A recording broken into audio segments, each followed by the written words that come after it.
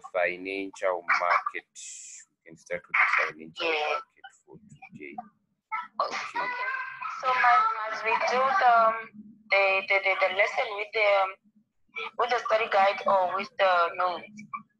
And let's do with the notes. Let's do with the notes. These they are good notes as well. They are perfect. Okay. They are perfect. It's fine. I'm all ears. Okay. Okay, it's fine. So on this topic, the learning outcomes on this topic, we are supposed to complete how interest rates are determined in the financial market, right? How interest rates are determined in the financial market. And after we do so, we have to take a look on what causes changes in the interest rate. And then we go on to the impact of monetary policy on interest rate. And then afterwards, we go on to the monetary policy in South Africa, right? Okay. Okay. So on this topic, we have to complete all of these, right? Okay. So let's start now. Okay. What we need to know, the financial market. What is a financial market? We need also to take into account what is demand for money. What is demand for money, the supply for money, the interest rates, the monetary policy, and the liquidity trap. So this one is one of the. This one is. Hello. Hello. Hello. Okay. Hello. Yes, I'm with you. Okay. So this one is one of the simplest topics of all. It is one of the simplest topics of all, right? So let's start on with money. Let's start off with are you still here? Oh. I'm with you. I'm listening. It's just that my network, I'm trying not to move so that I can have it right. Okay, I no longer see you on my account, but you are still in.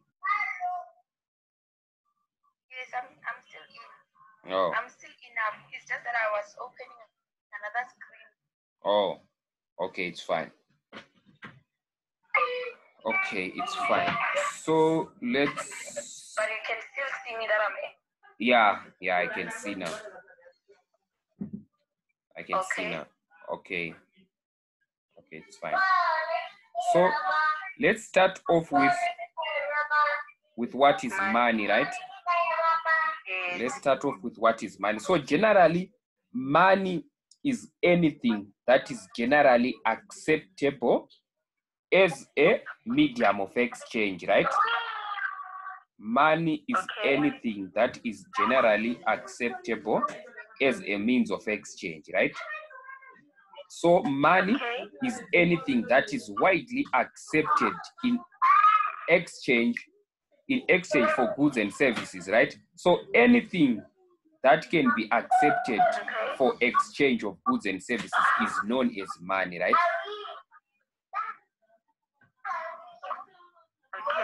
Okay, that's what money is. So basically, money it is also a medium of exchange. That is the function of money. Money is also known as a medium of exchange, right? Yes. That is amongst the functions of money, where money is a medium of exchange, is a store of value, is a standard of deferred payments. Those are the other functions of money, right? Okay. So we just want to define the terms so that when we are now using the terms, you won't get confused, right? So now let's look on what is income. So income is the total earned by an individual or household during a specific time period, right? that is income, the total amount which is earned by an individual or household during a specified period of time, right? And usually it is a flow variable. Remember from last time when we did flow variables, right? And we said that income is one of a what? Of a flow variable, right? Yes. Okay. So because it is measured over a specific period of time. Over a specific period of time, exactly. Exactly. And we say that there are difference between flow variables. Hello?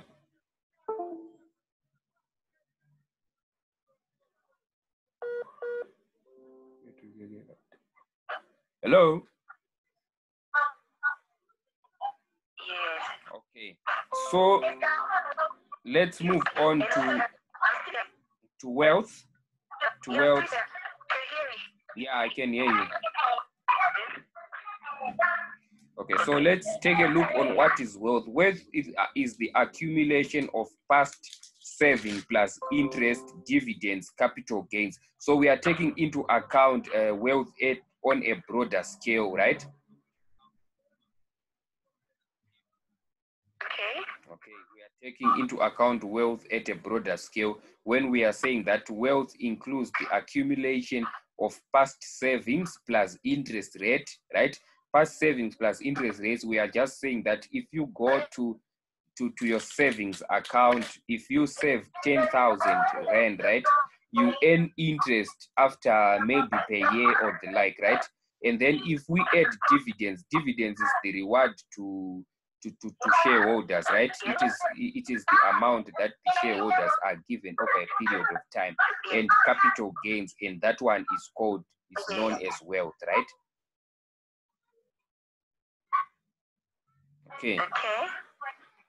Okay, that's fine. So let's move on. Okay, so we now want to take a look on the functions of money. We now want to take a look on the functions of money. We have three functions of money. Which include medium of exchange. Like I've said before, medium of exchange. Money also acts as a store of value. It also acts as a unit of account, right? Yes. Also acts as a unit of account. Okay, now on a medium of exchange, we say that the function of medium of exchange, we are saying that money is anything that can be generally accepted as a means of payment, right? As a means of payment. So literally we are saying that we have different types of money. Like in jails they use cigarettes as money, right?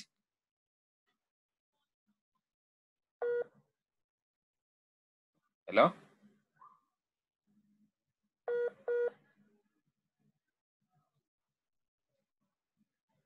Hello? Hello?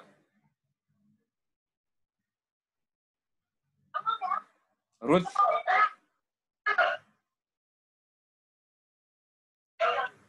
Ruth?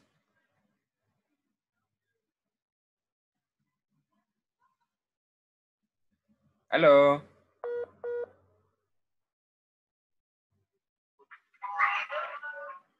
Ruth? Okay, you can still hear me.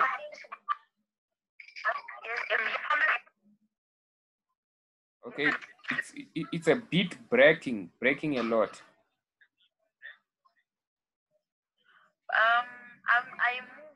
I changed. Oh, you changed your position. Yeah, I can. Okay, it's fine.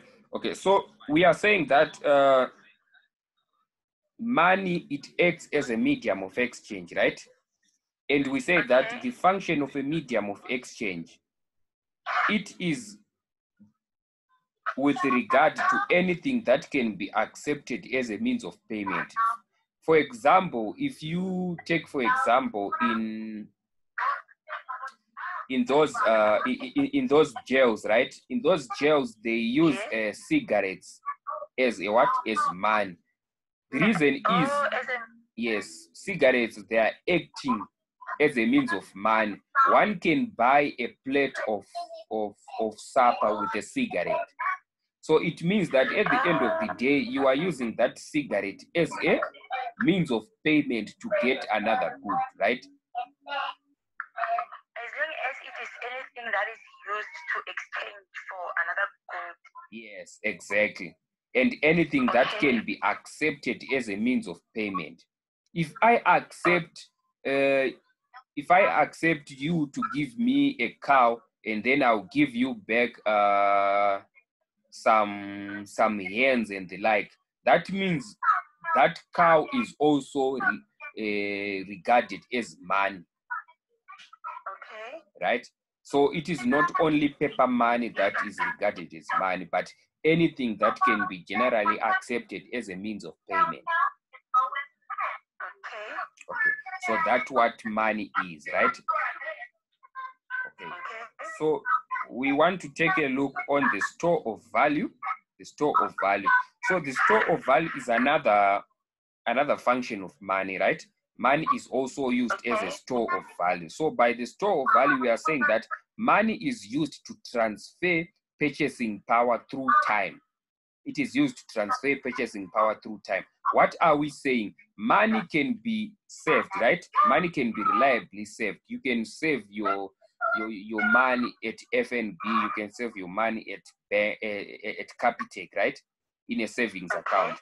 So literally what you are doing is you are transferring purchasing power from today up to the next period of time where you are going to retrieve your money, right? Oh, yes, I get it. Yes. So that's the other function of what? Of store of value, right? Yes. Okay. The other one is the unit of account. The other one is unit of account. So this one now, the unit of account, we are saying that everything, the value of every good is, its value is measured in monetary terms, right? To say that this house is worth 300,000 rand, that we are using money as a unit of account. We are using money as a measure, right? We are using money as a measure to measure the value of any asset. If we say that this car is worth 70,000, we are using money as a unit of account. Okay. So those are the functions of money. Okay. Do you have any question? No, I'm fine. You're fine. I'm clear. Okay, it's fine. Okay, so we can move on to portfolio decisions. We can move on to portfolio decisions. Okay, so we are now taking into account the financial market now. These are portfolios that exist in a financial market, right? These they exist in a financial market. So a portfolio refers to the choice by a financial market participant on how much of various assets to hold, right? Let's say you are holding a bond, you have a bond and money as well. That becomes a portfolio. It means that you are holding more than one financial asset. When you hold more than one financial asset, it becomes a portfolio. Oh, okay. So this portfolio, it consists of money. A portfolio consists of money. It also consists shares. It also consists bonds. It also consists real assets and forex. Okay. So when you are holding all these financial instruments, when you are holding all these financial assets, it becomes a portfolio on its own. Oh, okay. It becomes a portfolio on its own. Okay, is it making sense? It is. It is Okay. given. Okay, it's fine. So we can move on. Okay. So generally in this topic, we are going to assume that we are only using two assets. We are going to assume that we are only using two assets, which is what? Money and bonds, right? We're going to assume that a portfolio only consists of money and bonds, right? This could be government bonds, or this could be bonds that are sold in the private sector, right? Okay. Okay. And then financial asset on bond market is only the treasury bill. So here we are only taking into account also what? The treasury bills, right? Mm-hmm. And thus choice is either to keep money. So we are saying that either you keep your money as what? As money balances, or you keep your money as treasury bills, right? Because we are saying that the portfolio, we are assuming that in a portfolio, it only consists of money and treasury bonds, right? Okay. Yes. So we are saying that either you keep money or you keep what? Keep treasury bonds, right? You keep money.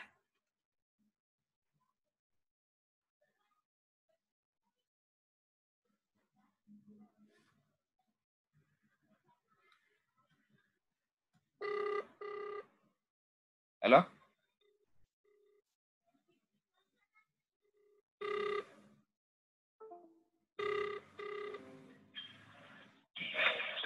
Mr. Nick, Murise. Hapana, Murise. Ndouya izvezvi. Alright, iri bo. Saka ndongo kona ilof nani? Anderson. Alright, iri bo. Ndokufondera enda ipapa. Alright, sharp.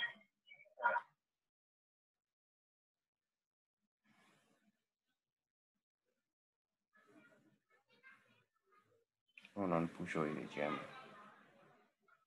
Ruth, hi. Hello. How are you? Yes, you know what? I pressed. Hello? Can you drop? Ilof na Anderson momuziya comrade.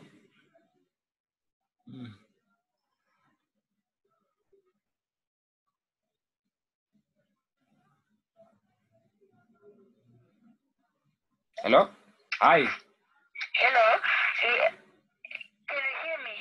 Yeah, I can hear you. Okay. Oh, I called using WhatsApp. I thought I used. Okay, can you just spare me about 10 minutes? There is someone waiting down for me at my flat, so I just need to attend to him. Hello? Okay, it's fine. I will wait for you. Okay, sharp. So I'll just end the meeting for now, and then when I come back, I restart it.